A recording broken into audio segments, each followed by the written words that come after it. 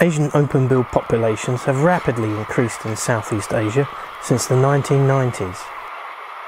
This nest, at Inle Lake in Myanmar, has 4 chicks, but other nests in this colony had up to 8 chicks.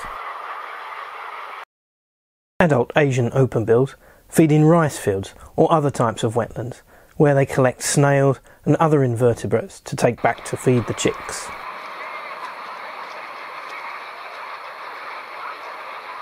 The population explosion of Asian openbills began in Thailand, where a large non-native species of snail became established, providing the birds with a superabundance of food.